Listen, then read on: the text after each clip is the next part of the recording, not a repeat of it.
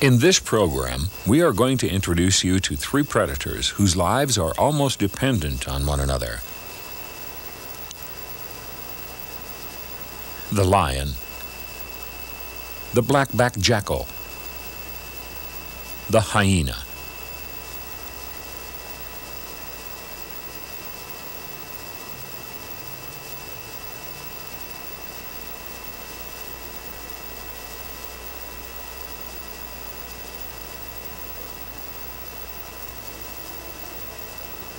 The first family you will meet is a sadly orphaned black-backed jackal litter of 4 pups.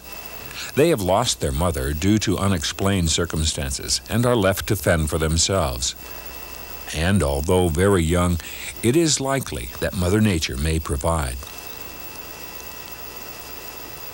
Black-backed jackals make their homes in shallow, deserted ant bear holes where they are safe from predators, and they do not wander very far from the lair. They are found in great numbers on about a third of the African continent, and are both accomplished scavengers and hunters. Meanwhile, this young litter, being orphans, have to fight for their survival and are forced to venture beyond the safety of their lair in search of food. Scratching among the loose rocks, they hope to find small insects to eat. They instinctively know where to search, often in the most unlikely places, like in the dung of larger animals. Someone they hope to meet is the dung beetle, who is not only food for our orphans, but also assists the jackals in separating the dung, making it easier to find other insects. Sadly, the dung they have found is old and dry, and therefore empty of any life. So, still very hungry and tired, they settle down to rest, making ready for the next day's hunt.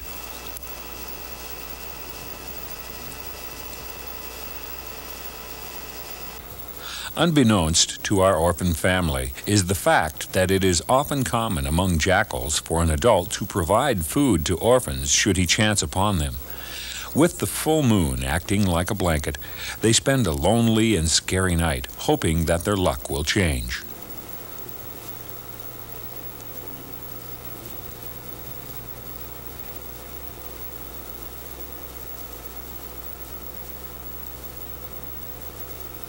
The next day, our little friends were happy to see an adult jackal near the lair, who they tried to follow. But being so small and weak, they could not catch up to him.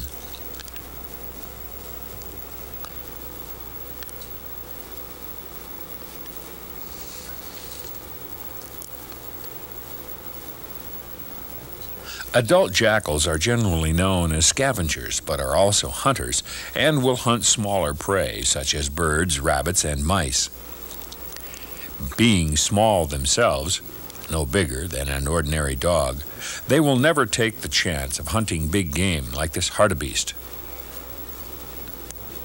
With dangerous horns like these, it is wise to keep a safe distance. Other scavengers are the vultures who try to steal the jackal's food and have to be chased away. Black-backed jackals derive their name from the dark stripe that runs across their backs, ending at the tip of a beautiful bushy tail. Always on the lookout for an easy meal, the jackal in turn will patiently follow lions for hours, but always at a safe distance, hoping to snatch tidbits from the lion's kill. This group of lions, however, has no intention of hunting as yet and are happy to be just playing in the bush.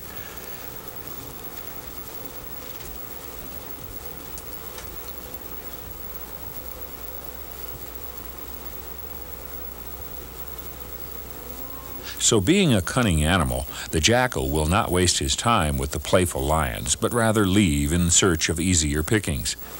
He is alerted to the noise of a guinea fowl, which he knows are often found at the waterhole. They, in turn, are totally unaware of his presence and fall easy prey to this expert hunter.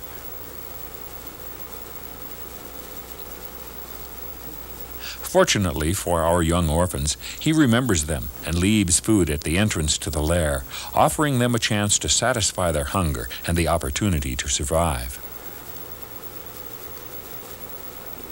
later to fend for themselves and hopefully grow into adult jackals one day. Calling his brothers and sisters to this gift of food, the orphans attack this meal ravenously, as they have not eaten for a while and do not know when they may eat again.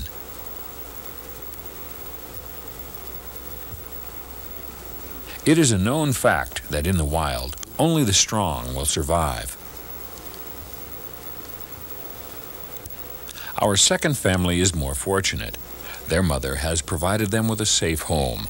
Hyenas live in much bigger burrows with many tunnels. Lots of families live together, therefore ensuring the safety of the clan, and there is always a family member on guard to protect the younger ones. So hyena cubs are free to sleep and play outdoors with complete safety, even to the extent that they will openly expose themselves. Hyenas are easily recognized by their short back legs and spotted coats.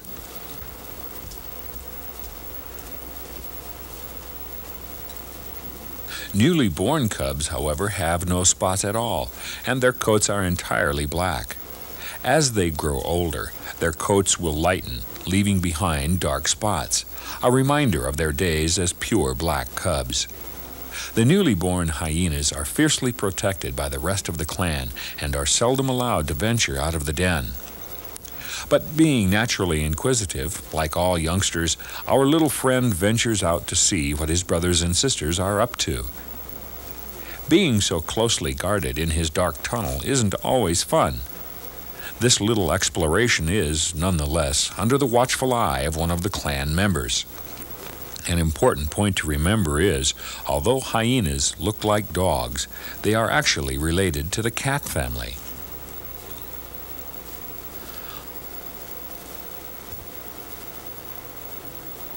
Unlike other scavengers and predators, the hyena clan is ruled by a female rather than a male, and she is called the matriarch. Females are bigger and more powerful than the males, and her word is law. This is evident as this youngster scuttles off to the den at her command. When they are young, hyenas are very shy, but do not be fooled by this, as hyenas have the most powerful jaws of all the predators.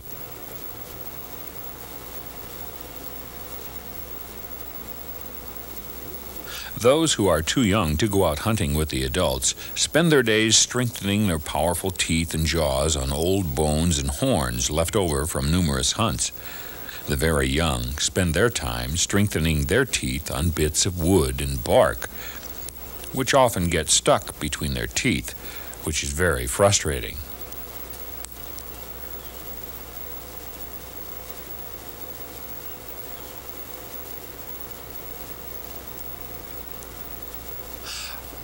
Like the jackals, the ever-present vultures also keep an eye on the hyenas, hoping for tidbits that they may scavenge.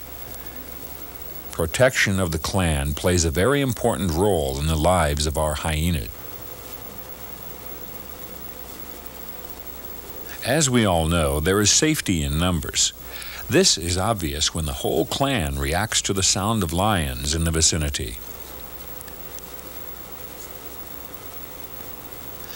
The matriarch goes out to check on the lions to make certain they are not coming too close. Our little baby, meanwhile, is oblivious to the danger, secure in the knowledge that there is always protection at hand. Hyenas are found on about half of the African continent and are very territorial.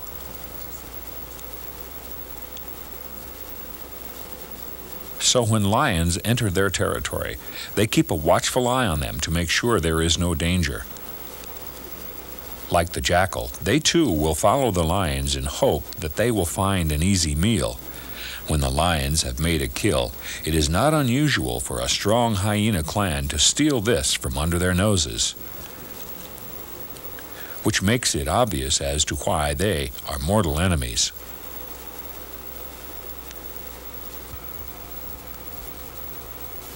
The giraffe is also very wary of lions, as they often fall prey to a group of lions on the hunt for food. It is not unusual for a pride of lions to bring down a giraffe several times their size. making their title Kings of the Jungle easily understandable. You are now meeting our third family and should know what a pride or group of lions looks like. From the males with their golden and black manes to the lionesses with their cubs, lions are very social animals and will spend their days grooming and playing with each other, unlike the cheetah and the leopard, who are solitary animals. Even while playing, they are always alert to potential danger, especially from hyenas, who are known to snatch unprotected cubs from the pride. Lions live in most parts of Africa, except the dry desert regions.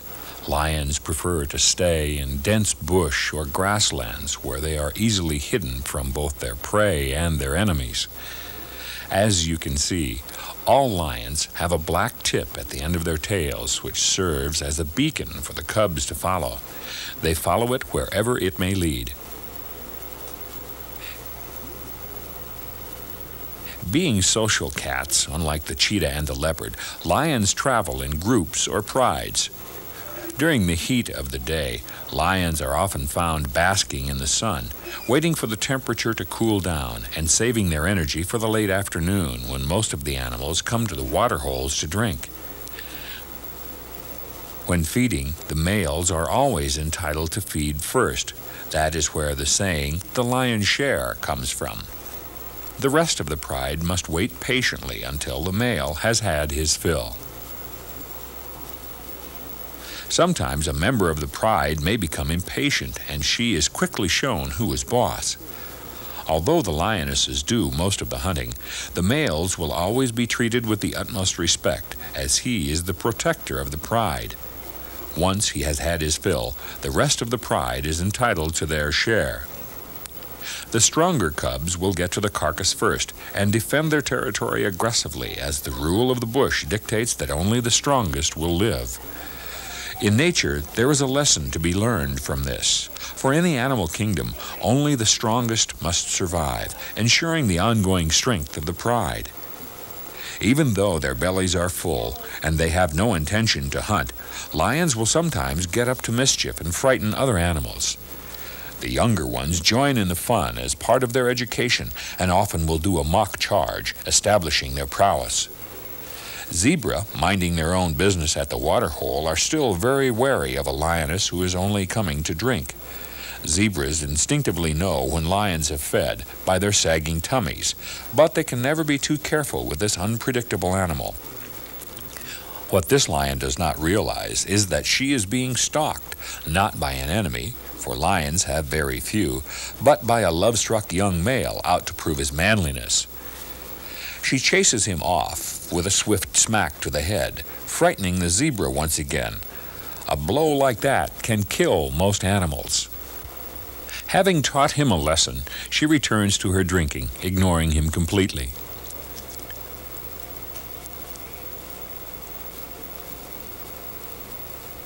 The young male, in turn, has no intention of hanging around, taking the chance of receiving another vicious blow, so bitterly disappointed, he saunters off to join the rest of the pride. Here, at least, he is sure of being well received, as he is an integral part of the social structure of the pride. Physical contact between pride members is very important, especially for the young cubs, as this forms part of their education. It is through this that they learn the art of hunting and how to defend themselves. Romping and playing together, they create mock hunts and fights, which will help as they grow older, and at the same time, establish them as valuable members of the pride.